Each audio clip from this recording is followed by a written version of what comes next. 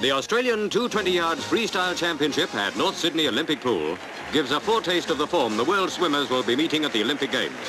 Gary Chapman in number 3 lane leads John Henricks and Murray Rose by inches.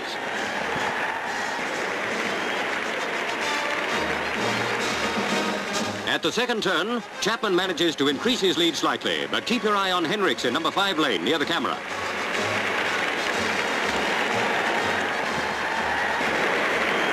Just coming into the final length, Chapman's still in front, but Henricks is hanging on grimly.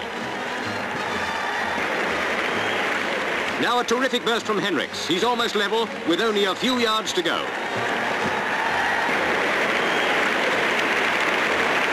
Neck and neck, but Gary Chapman just manages to touch first.